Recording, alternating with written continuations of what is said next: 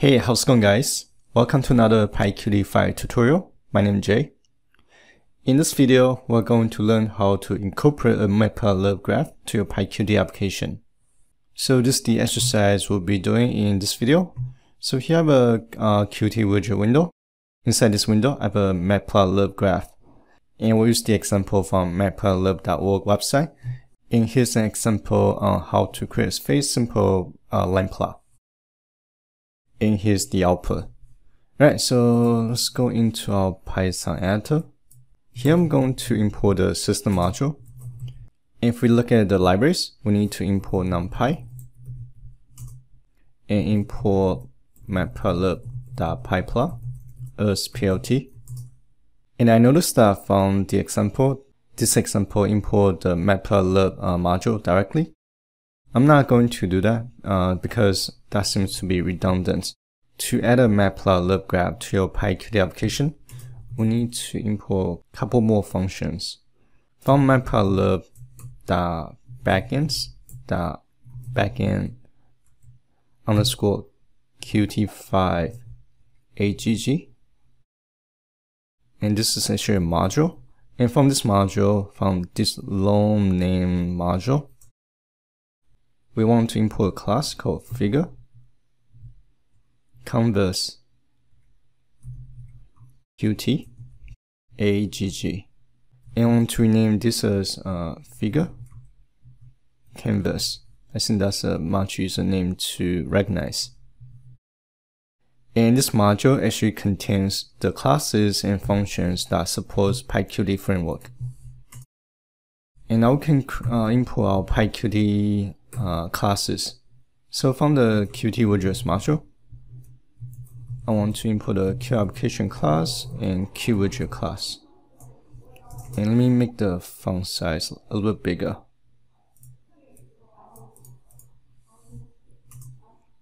Alright, so here I'm going to create a class. I'm going to name this class Canvas. And we're going to pass figure canvas as the parent class. And from our constructor, we want to add a parameter to the init method. And we're going to name this parameter parent. And this figure canvas class requires a figure object as the parameter. So before we initialize the parent class, let's create the figure class first. So here I'm going to create two variables. One is figure and the other one is our axis. So from the plot module dot subplots, I want to specify the size. I'm going to set the chart size to 5 by 4 inches. And for the DPI, I'll set this to 200.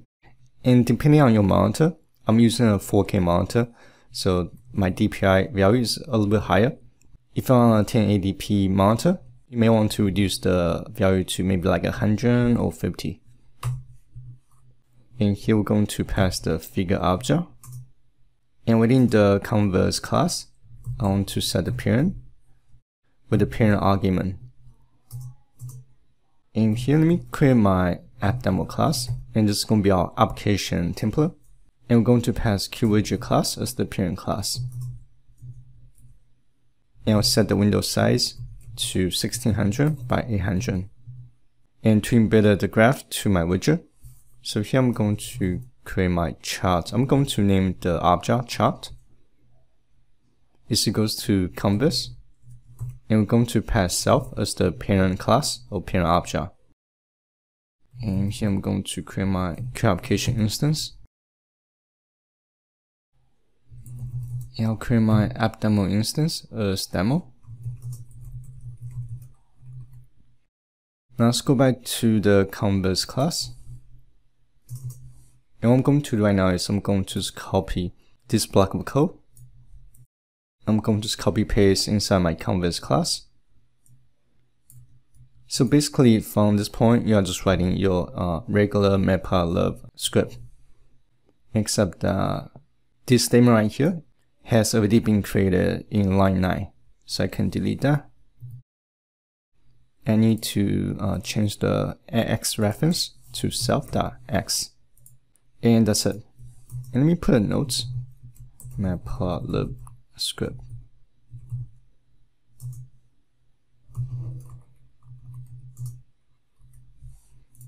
Now if I launch the application, in here, oh, numpy is not defined. Here, let me fix that. Right.